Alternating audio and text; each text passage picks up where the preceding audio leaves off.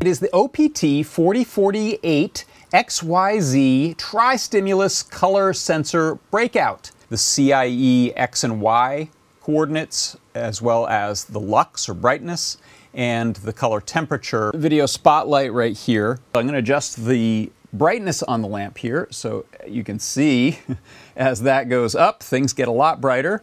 And my lux reading is going up to about 12,000. I'll change the color temperature, so I'll go all the way to the left, and you'll see this light now is at 2,500 Kelvin. As I adjust that cooler, you'll see it starts to go to a pretty neutral, up in the 4,000 Kelvin range, and then I'm up at about 5,300 Kelvin. This is the OPT4048 Tristumulus XYZ color and lux sensor breakout.